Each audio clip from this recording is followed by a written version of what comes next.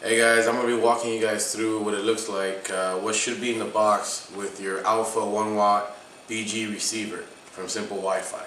First off, it's going to be in a white box like this, straight from Alfa. It's going to have a secure tape over the edge of it. That's why you know it's new.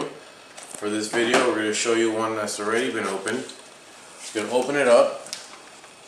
It'll look just like this. You're going to have your 5 dBi antenna, your USB cable,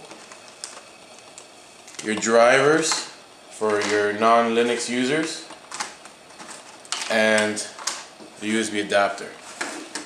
Now all this should always be in every single box. That's how you know it's a real, not a counterfeit. It's going to plug right in.